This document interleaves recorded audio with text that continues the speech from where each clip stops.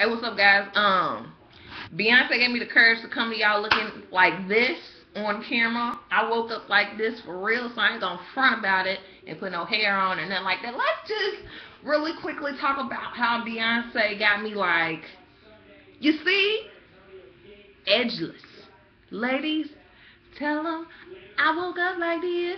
See, listen, I left my damn edges on my front porch talking about, I know Beyonce gonna come take all of them anyway, so why not just, peace offering, give her the edges, and just forget about all the snatching situation. But she ended up I'm bald underneath this scarf right now, so, I gotta go to work, so I'm hoping that she is kind enough to, give them back to me no later than 6 a.m., because I gotta be at work 7:30 tomorrow. Beyonce gave us her entire Beyonce album, the whole visual, and Blue just sitting there, unbothered, don't care. Jay-Z sitting there like unbothered, don't care, and Beyonce just slayed. And we waited all night for that, because this video award ceremony, who's Fifth Harmony? Who are they? Who are they? I don't know who they are, but they won some award. It was all boring. I was literally only here to see Nicki talk about some anacondas. I guess we didn't see the snake because she ended up catching some lawsuit. She's probably about to catch one if she hasn't, because somebody got bit on that stage. But we didn't see that snake tonight. And she gave me gangrene ass because she had some green shit on her. But, it is what it is. But let's just focus on Beyonce. The show was mediocre at best. Jay Pharoah,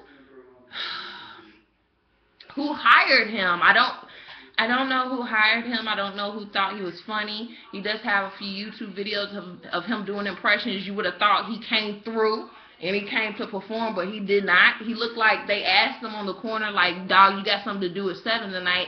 No, I don't got nothing, but, I could do this if you need me to, and that's what it looked like. So, whatever. But I'm still recovering, and God knows that, if I had the coins to have gone to the Miss Carter show or On the Run tour, actually, I would have gone, but I still would have been recovering, because I'm just still, like, in my feelings about what I just saw on those awards, and that's the best thing MTV could have gave me.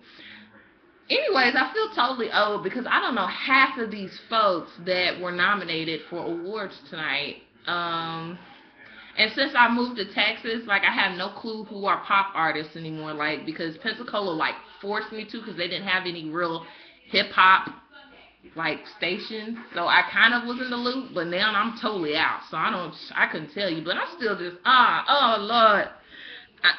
Beyonce, you know what, girl?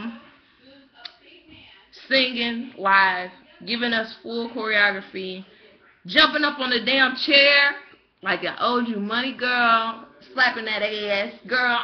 I'm too through. Praise you, girl. Like, I gotta go to bed. Like, I gotta try to get through the night. I gotta find my edges tomorrow morning, and I gotta get to work. Tomorrow's Monday, and this Beyonce just put me in this, like, whew.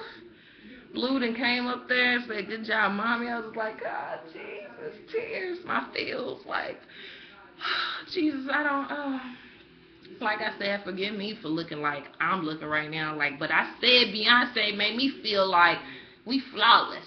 So that's all. I had to hurry up and come give a video right quick. This is all I got.